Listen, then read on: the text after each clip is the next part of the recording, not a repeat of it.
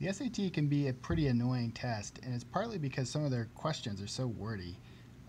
So one thing I like to do so that I don't lose focus is just skip right to the actual question part, read that, then kind of loop back and make sure I haven't missed anything. But then at least when I'm reading the text, I'm focused and I know what I'm looking for. So in this case, the actual question doesn't really start until here. If one of these people who is, I'm going to say R negative because I don't know how to pronounce that, R negative is chosen at random, the probability that the person has blood type B is 1 over 9. What's the value of X? Okay, so all of this text here is just kind of explaining the table, and it doesn't really affect the math that you have to do. So up here, we are interested in this row. People have the negative R factor. And it says that blood type B, so this one, the probability of having blood type B is 1 out of 9. So we can just set up a simple proportion. 1 out of 9 equals 2 out of something. And this must be 18, because 2 out of 18 is 1 out of 9.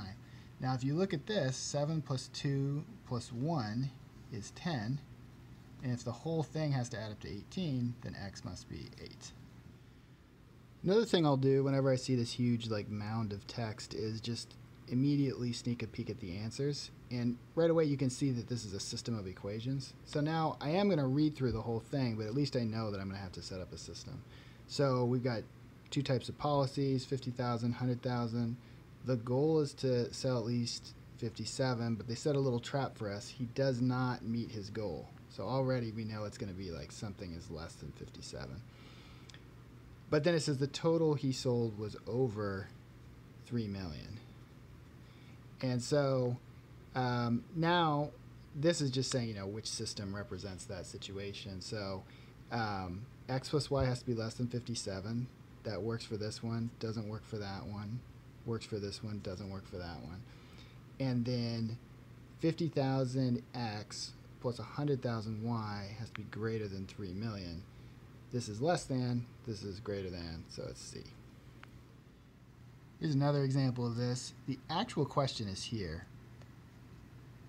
Which of the following is closest to the predicted increase in total fat in grams for every increase in 1 gram in total protein? So basically, it's a slope question after all this text. So this whole part here really doesn't affect what you need to do at all.